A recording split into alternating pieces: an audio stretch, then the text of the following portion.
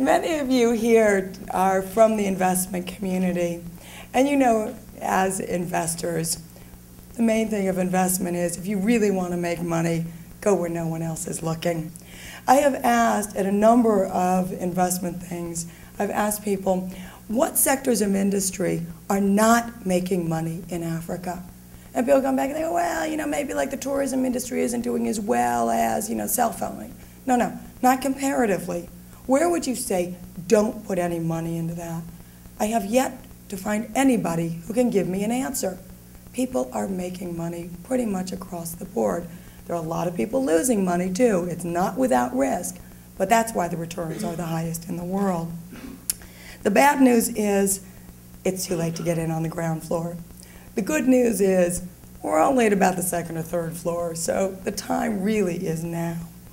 I think one of the issues to me as a journalist is, given the high rate of return, and given that we've known this for quite a long time, why aren't people going into Africa? Why isn't this the greatest investment thing that everybody knows about?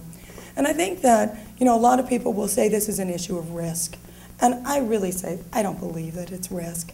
You know, if you look at countries, so many countries throughout Africa that are doing incredibly well.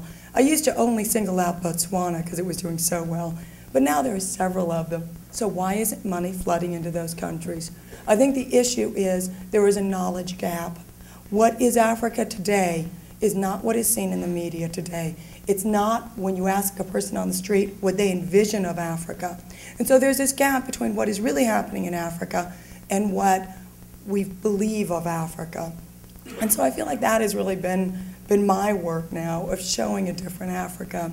Some of you know Africa Open for Business. This showed the face of a new Africa. My new one, Africa Investment Horizons, is purely follow the money.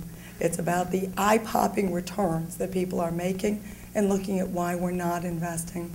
The film is going to open in April. It's actually going to launch at the New York Stock Exchange, which I think is very exciting. But I have brought a 7-minute clip here that we will be playing. You'll notice the beginning sort of makes fun a bit of the way that the media shows Africa and the way that we're always portraying Africa.